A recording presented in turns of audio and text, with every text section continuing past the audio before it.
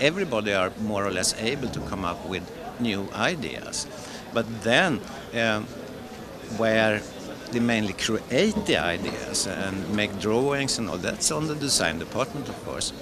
But then they are working very deep together with product developers, and it's a pattern shop. You have to make plans first. What do you want for the next year or 2 years?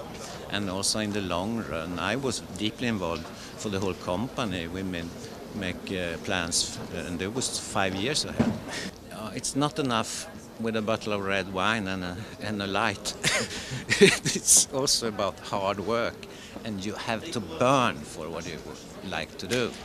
It's so important, and to be open-minded and have fun.